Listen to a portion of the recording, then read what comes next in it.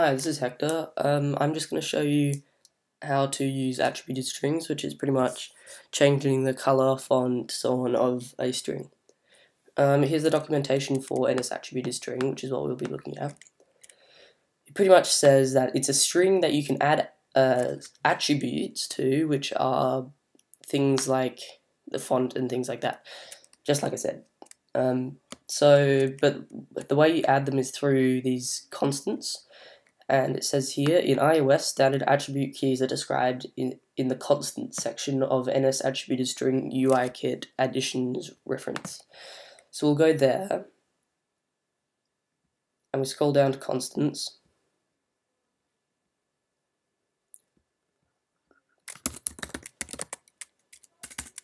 Constants. There we go. And we find all this stuff on underline style none, underline style single, all that stuff. So I'm pretty much going to show you how to use these things, and I just wanted to show you where you can find them all. Okay, good. By the way, I got to the documentation. There's another way. You don't have to look at the one online, but you can look at this one, which you go help, documentation, and API reference. Okay, so let's begin. So I want to make the question number. I want to make the question number an attributed string with all this funky, cool stuff going on. So the way I'll do that is I'll make a NS mutable attributed string called title, or better name, question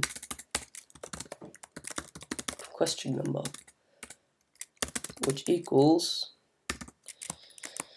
NS mutable attributed string alloc, and then we're going to want to do init with string, and it's going to be this string here.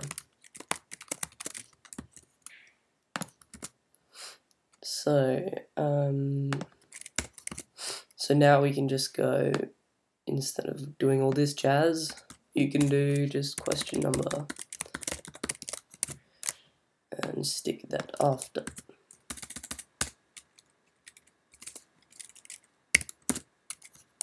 Cool. Okay. But we want to add attributes. There are two ways to add attributes to a string. You can add each one individually, or you can put them all in a dictionary and add them all at once. The reason why you'd add them all individually is to affect only certain ranges in the string. If you wanted to apply it to the whole string, you'd use a dictionary. So I'm just going to start making random ones and adding them to it.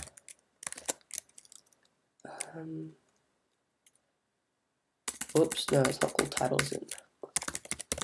That's what I called it, my other one. Add attribute. We'll do foreground color attribute name. The value, you got to give it this is the color of the string, so we've got to give it a color. The UI color, red color, let's say. You can change it to anything you want.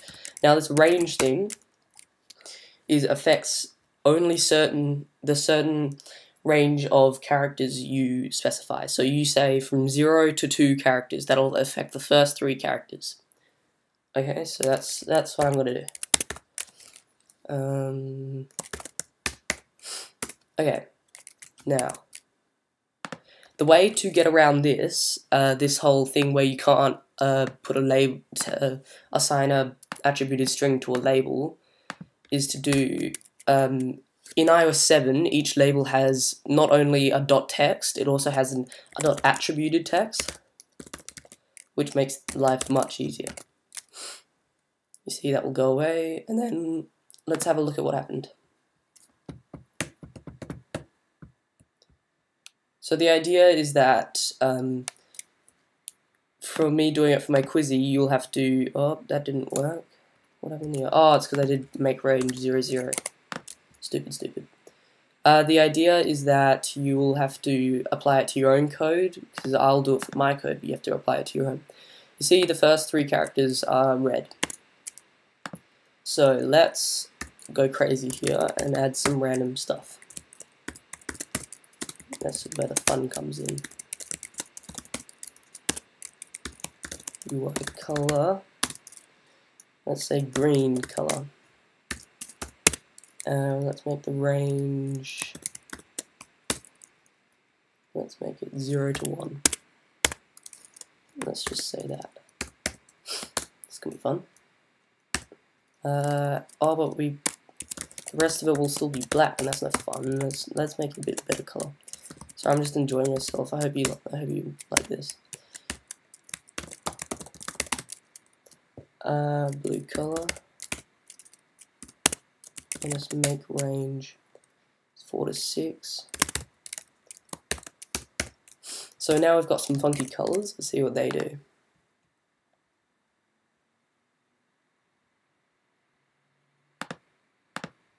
Cool. Now I've got some weird colors. Sweet as.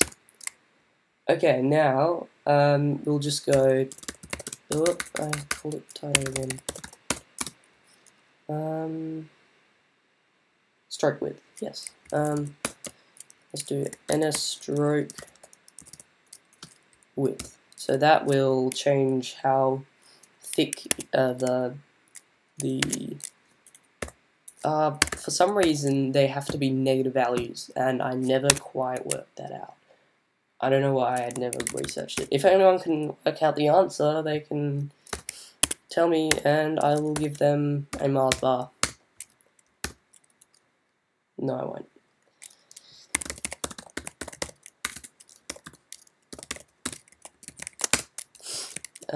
Let's add NS font.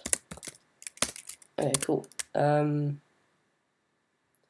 you have to make your own UI font, which is, and you got to specify the font with name. So let's say I love Zapfino because it's so massive and annoying. Size, let's say 30. The range, let's say, and let's make range 0 to 5. Okay, it's annoying. What now? Actually, no, I'll just show you that for now. The development of my horrible monster of a piece of string.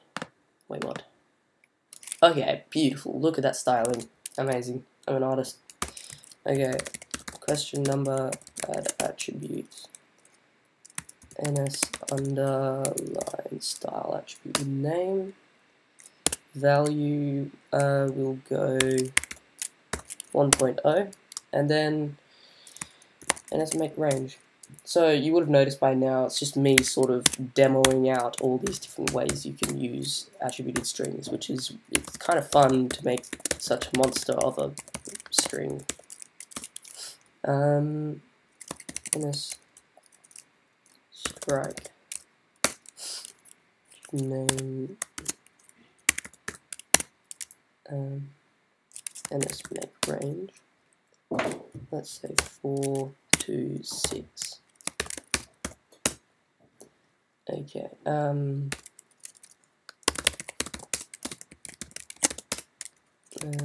NS kerning. Let's make some terrible kerning here. Yes. Yes. My monster, it's coming alive. Sweet. Okay, let's have a look at what that looks like.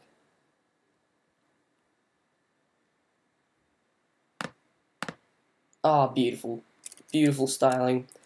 That looks amazing. Yes. Yes. Okay, good. So I've shown you some uses of adding each of them individually. You see it only affects certain parts of the string. Now I'm going to show you, let's just label this using making question number attribute string. Okay, now it's all nice and neat. Not really. Now let's make the score. Yeah, let's change the score around. Let's bring him out here. Put that there. Okay, now making score attributed string. So you make an NS dictionary, and this will store each of your actually no, let's just do adders. That'll be enough. Everyone can understand that, I hope. NS, let's just say foreground. So ugly. Let's say UI. Now, you don't specify a range because this, having it in a dictionary like this will apply it to everything. So this applies to everything. So if it's much easier to do this because it makes it look much nicer, and you don't have to do every single little one in its own line.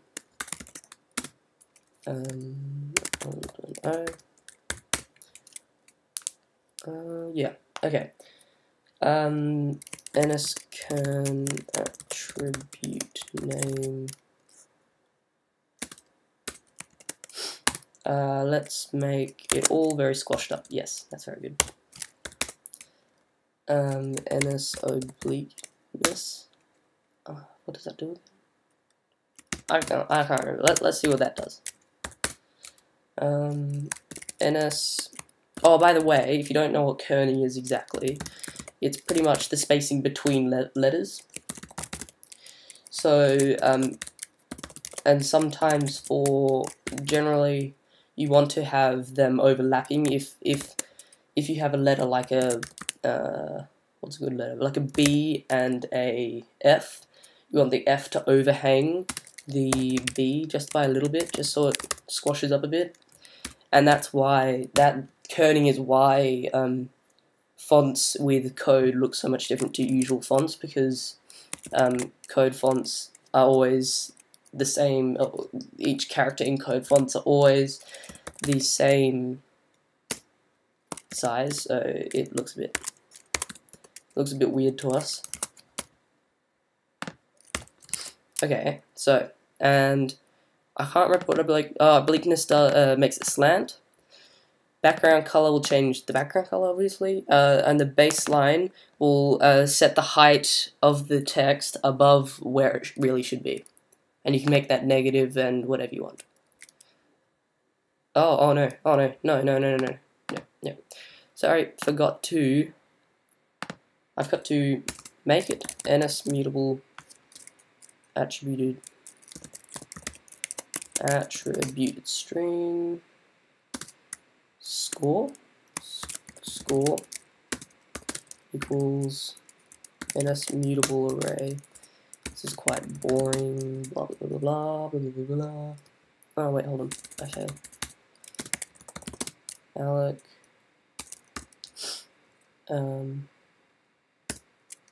Init with string, and you want to. Yes. Okay. Good. Oh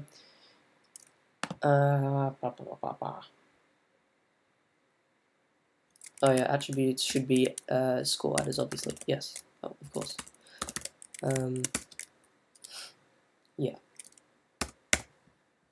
Let's just make that look a bit better. Okay, good. Okay, now this can be score, and we'll have no unused variables, hopefully. There we go, good.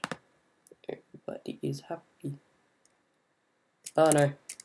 Oh, you see, I forgot the classic, no, not really classic, but, you know, blunder that it should be attributed text, not otherwise. Okay, now, look at that, beautiful, absolutely beautiful. Look at that design, just admire it for a bit. Anyway, that's how you use attributed strings. I hope you enjoyed this demo. I wouldn't blame you for doing it 2 times. So yeah.